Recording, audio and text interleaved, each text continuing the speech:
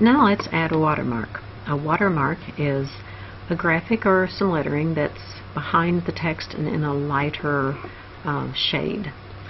So we want to go to Page Layout, and here's our watermark.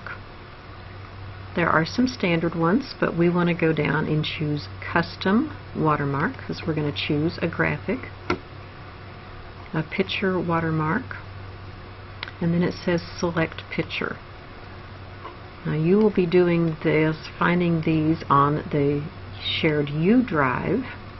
I'm doing this at home, so I don't have the Shared U drive, but it will be in the same folder once we get there. So if you go into the Shared U drive, you'll go to Cox Word Processing, and I'm going to Word Processing, and then you'll find Chapter 4, and the one we want is this Auctioneer. So find the Auctioneer and click Insert, and we want the washout, and then click OK. So here is our watermark behind our picture.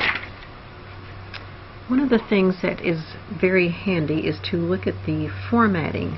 If you'll do Shift and F1, F1 is right next to Escape key, it shows over here on the right side a task pane with all of the formatting that we have added.